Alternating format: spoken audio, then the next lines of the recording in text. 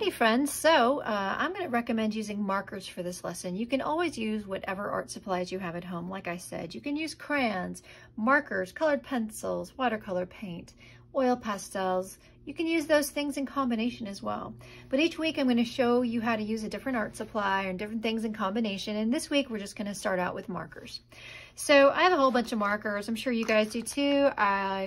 You know, sometimes it's hard to find the color you want when you have so many to choose from. And so what I recommend is for this art lesson, for example, I've got my drawing here ready to go. But I also have this free draw paper here. So what I'm going to do is I'm going to look for some colors and make sure I have the colors I want before I start coloring. Sometimes it just makes it easier. That way you don't have to be digging around through your markers to find what you're looking for. So I do part of this in real time like I am right now, and I do part of this in time lapse, which means it's going to go really fast. Time lapse is just reality speeded up. So I'm not really moving that fast, but just so you know, I'm not expecting you to move that fast. But it's going to be something that makes this video a little bit shorter and more fun to watch. All right, guys, so I'm going to go into time lapse now, and then I'm going to come back and talk a little bit more before I work again. Here we go.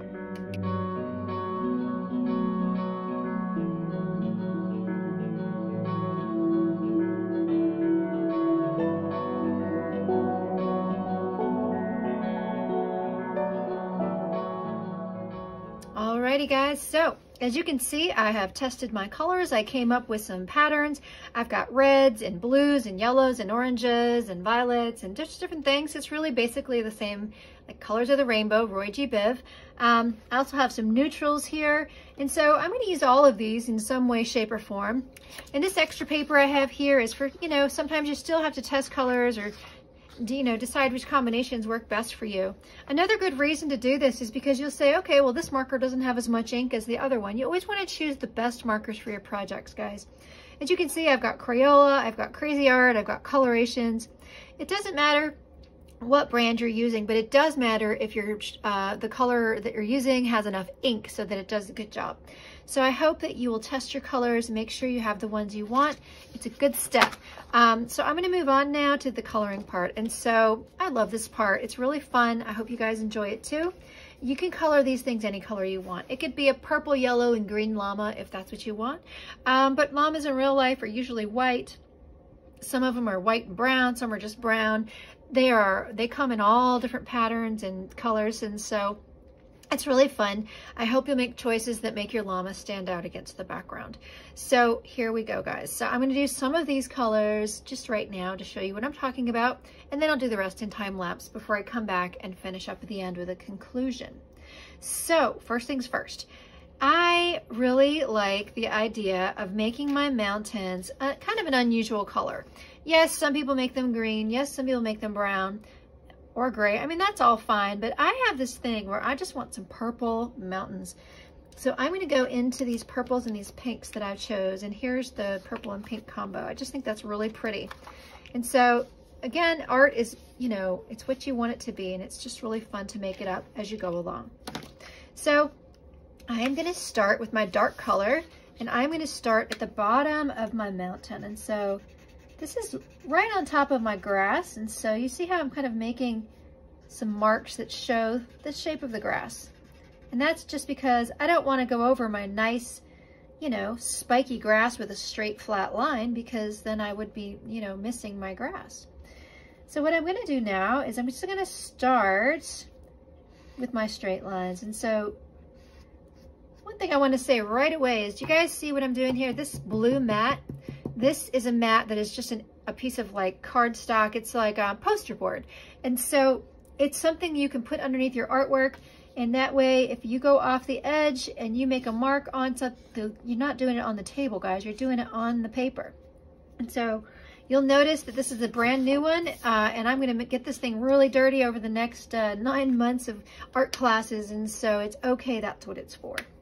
So what I'm doing, you don't have to color your mountains this way. It's just a really fun effect. This is called ombre. And so I'm going to create a shaded mountain that goes from dark at the bottom, and in the middle, it's this nice like medium purple. This is a way to color and make it look really, really cool. The black lines of the Sharpie are going to show through, which is one of the really great reasons to color on top of Sharpie. So Sharpie is bold, it shows up, and you don't have to worry about losing your drawing with the colors you choose. So I have now gone up a little bit here with this medium color. You see how I'm going back down into my dark color? It kind of blends it a little bit.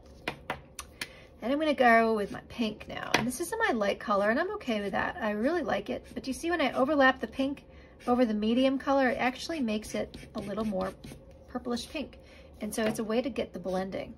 So I am now going up towards the top of my mountains, and I'm gonna now go down over these colors also. See how much is going onto that mat? That's a good thing, guys, because otherwise it'd be on the table. Markers are washable, most things are, but not everything. So it's just a good habit to put something underneath your drawing. So do you see what I'm doing now? I'm kind of outlining a little bit, and then I'm gonna start going this way. So I'm moving a little bit fast, but you can always go as slow or as fast as you need to. But notice that I'm not scribbling. That's really what I want you to see. There is not a scribble on this thing. But what you do see is some mixing and blending. So I'm bringing this down onto my mountains, going up. And if I want to, which I do, I may go back with my medium color and bring that up a little higher. And I might even put some of these colors back here too, just so that it really looks like it's all part of the same mountain structure. It's cool. I like that. I think it's fun. So I'm just going to add a little bit here, and I'm going to add a little bit more. And you can just really get those colors to blend a little bit and look fun and look neat. So it's okay if you overlap a little bit. It does look cool. It looks really cool. I think it does. I hope you guys do too. All right. So as you can see, we're going from dark to light in those mountains. As you can see, I have gone over the edge of my llama a little bit, but guys, it's no big deal. Even though this is going to be a white llama, I am going to outline with gray. And the gray is a great way to show light and shadow, but it's also just a nice way to kind of give a little bit of that edge. Like it just kind of covers up. If you go over that edge a little too much on any one side, it's a nice way to cover those things up.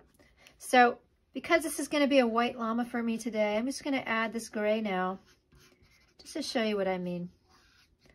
So the gray is like a shadow, okay? So it's not a gray and white llama, it's a white llama, and the gray is representing a shadow. Now you could do this shadow if you really felt like it. You could do it with another color. You could do it with blue, you could do it with pink, you could do it with purple. Remember, this is supposed to be a shadow on our white llama. And so it's okay if you have it a little bit darker in some places. Like I'm gonna make its inside of its leg darker, like it's in shadow. And I'm gonna make the inside of this leg darker. Again, it's like a shadow. And I'm gonna just go ahead and let that be like that. And I think it already looks pretty cool. And I've only gotten started. So I know that I want my llama's ears to have a little pink in them. So I'm gonna do that. I'm gonna give him a pink nose just for fun. And my llama's got some tan legs, just because they are cool animals, and this is a good way to show off some of the details. So these are my choices, guys. You might make different choices, and that is okay. I can't wait. Hopefully you'll send me some examples and say, hey, this is my drawing, Miss Kim. This is how it turned out. I would love to see it. It makes me so happy to see you guys thriving and making art and having a good time. That is what it's all about. So all right, guys, I'm going to do the rest of this in time lapse, and I think this looks pretty awesome already. I've only gotten started. All right, here we go.